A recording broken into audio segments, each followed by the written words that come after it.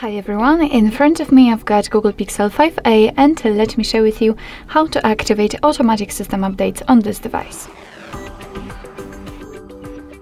So first of all we have to enter the settings, and now let's scroll down to the very bottom to find the system.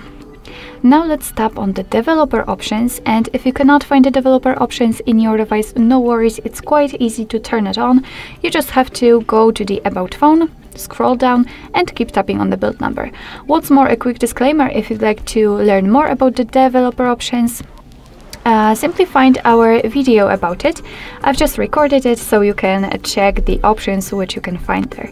So let's enter the developer options after activating, and here let's scroll down in order to find the automatic system updates.